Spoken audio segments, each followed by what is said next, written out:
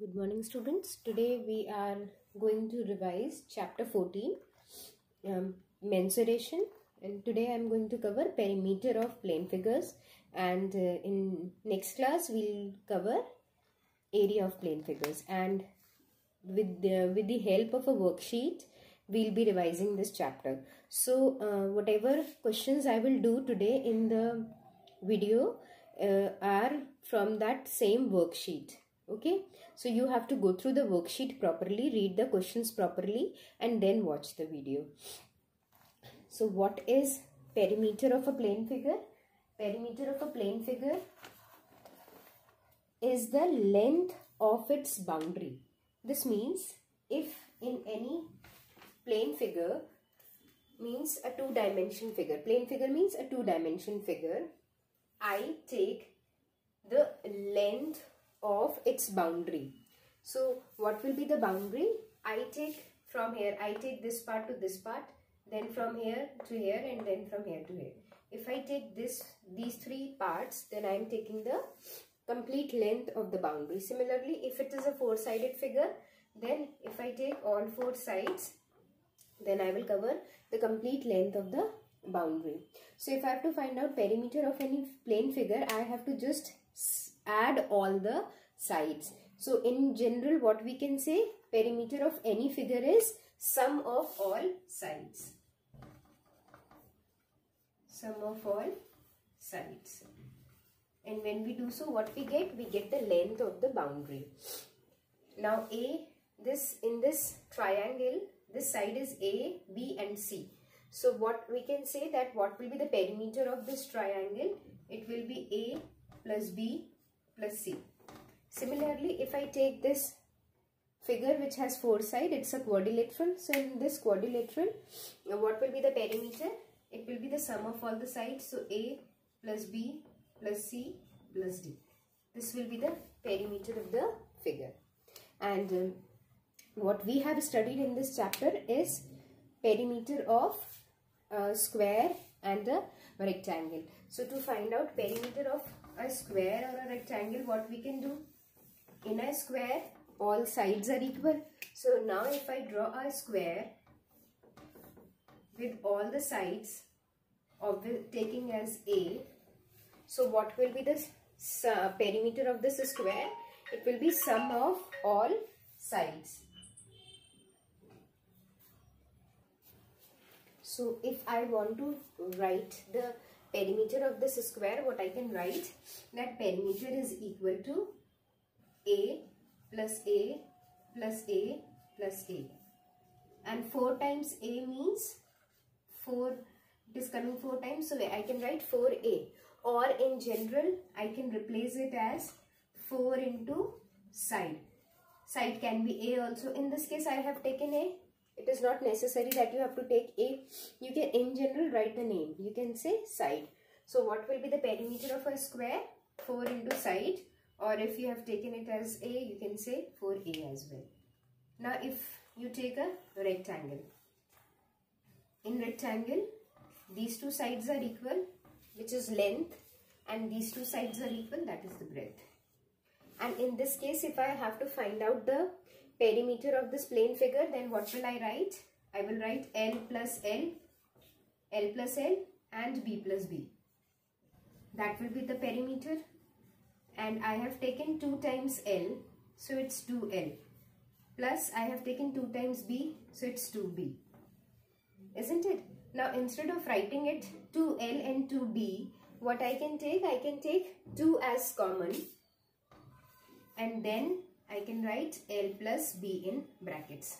So this is the formula, twice L plus B. So it's 2 times L plus B. Okay. Now we'll come to the worksheet. I am writing the questions on the board because you don't have the questions right now written with you. So I will first write the question that I am discussing with you, and then I will do the question. Okay, so I am first reading the question. A thin wire is of length 20 centimeter is bent to form a rectangle. So we have a wire that will bend in the shape of a rectangle. Okay, and its complete length is 20 centimeter. Now this means if I have a straight wire like this, which is 20 centimeter, and I bend this wire like this to form a rectangle, so this complete length of the wire will be obviously equal to the perimeter of the rectangle. Yes, because this is the wire that we have bent like this to form a rectangle. So this complete length is also 20 centimeter, which means the perimeter of this rectangle is 20 centimeter. Now what they are saying, if the width of the rectangle is 4 centimeters, so out of the two things, length and width, we have the width of the rectangle is 4 centimeter. This means this part is 4 centimeter, and what you have to find out, you have to find out its length. So you have to find out its length. So with the help of the formula, we'll find out the length of the rectangle. But first we'll mention that since the wire is bent into the shape of a rectangle, so the length of the wire is equal to the perimeter of the rectangle.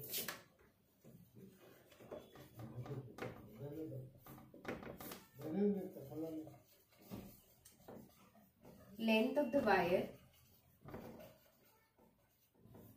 is equal to the perimeter of the rectangle.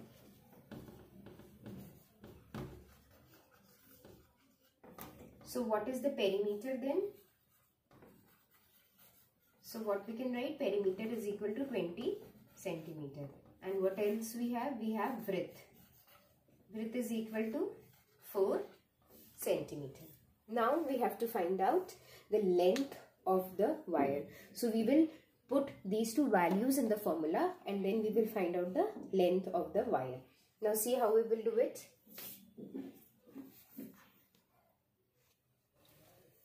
So perimeter is equal to twice L plus B. Now perimeter is what? Is 20.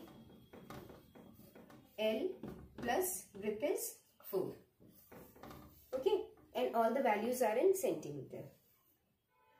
Now 20 is equal to twice L plus B. We have studied linear equation as well. So what we do in linear equation, is this a form of a linear equation where L is the unknown and rest of the values are known. So to find out this unknown, what we do? We have to open this bracket. Now to open this bracket, we have a number out here. So we have to remove this number so that we open the bracket and we solve it further. So for this, what we can do, that any number which is outside the bracket means it is always in multiplication. So any number which is outside the bracket, we can anytime bring that number this side. Okay, it's very important that it should be outside the bracket. So what we can write, I can write 20 upon 2 equal to L plus 4. Now can we cancel this? It's 1 and it's 10. So I can say that 10 is equal to L plus 4. Isn't it? So if 10 is equal to L plus 4, so can we find out the value of L? So if this is unknown now, then this means I have to remove this 4 now. So remove this 4 now. So when I remove this 4, this is plus 4 which will come this side and it will become minus 4. Now when it will become minus 4, we can solve it. So it will become 6 equal to L. Now what we can say, that length is equal to 6 centimeter. So this length of this rectangle which we form with the help of the wire is equal to 6 centimeter. And for this, what we have done, we have substituted the value in the formula, and this is 20, this is 4. Now this is a linear equation where L is unknown. So to find out this linear equation, we'll first remove this number which is outside the bracket. So we'll bring it here. Since these two numbers are divisible, we will divide them.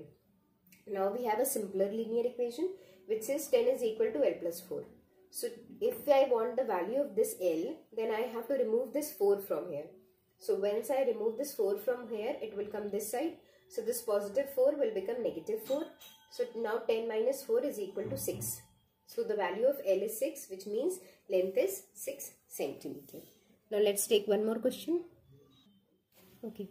So I have taken question number 7, but I have not written the question. I am reading the question. Listen to the question carefully, and then I have written what is the given, whatever is given in the question. So question says the perimeter of a pentagon is 45 centimeters. So this is what I have written. Perimeter of pentagon is equal to 45 centimeters. Now what after that they are saying, if all sides of the pentagon are equal, find the length of a side.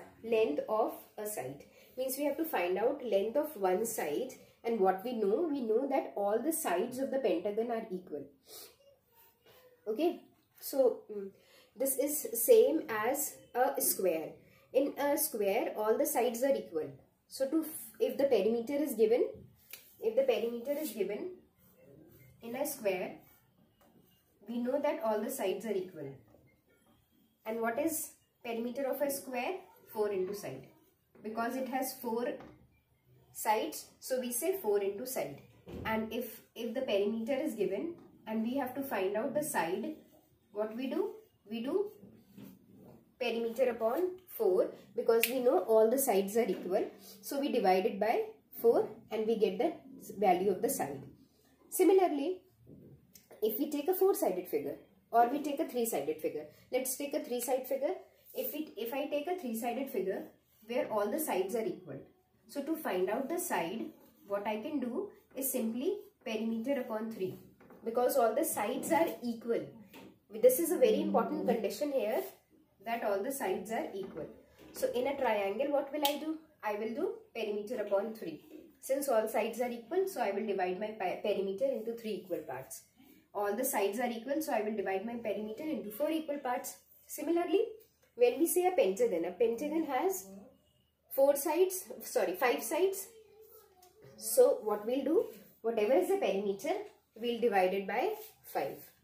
So we'll first write the sides, the number of sides in the pentagon, or whether it is any other figure. Since suppose it's a hexagon which has 6 sides, so we'll divide the perimeter by 6.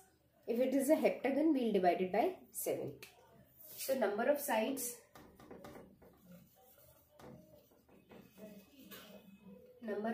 in a pentagon is 5. So what we'll do to find out the side of the pentagon, what we can simply do, whatever is the perimeter, divide it by 5, because it has 5 equal sides. So we'll divide it by 5. If it's a hexagon, we'll divide it by 6. Okay, but what is important, that the figure should be regular. You can get 2 words. Either you will get equal sides, this word, or you will get regular. Regular also means all sides are equal. Now 45 upon 5, let's cancel it, 9 centimeter. Now this means the side of the pentagon is 9 centimeter. Okay. Okay, now come to question number 9. This is the figure required for question number 9. I am reading the question. The floor plan of a part of a school is shown below. This is the floor plan that is given. You have to find where 2 things are given. One is a staff room and the other one is library. You have to find out perimeter of the floor of the library. So if you see what are the measurement in the library. Now this means what this question is saying, that you don't have to find out the perimeter of this entire figure. You have to only find out perimeter of the library. This means you have to exclude this part and you have to only consider this rectangle. So what we'll say, we'll check the length and the breadth of this square, this rectangular library. So the length is 20, so this is also 20.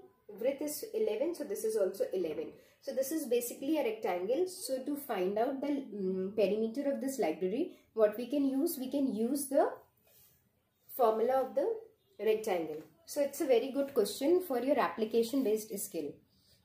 You get questions based on computation and application based skill. So this is an application based question where you have to first find out that what is this shape of the floor of the library. It's a shape of a rectangle. Once you get this, then what you do, you find out the perimeter of the library.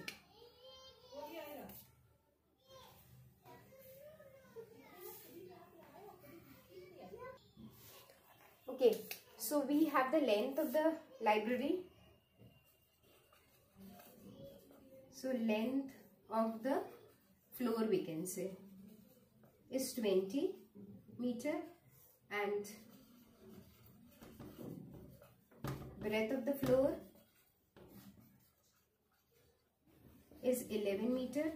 So perimeter of the floor will be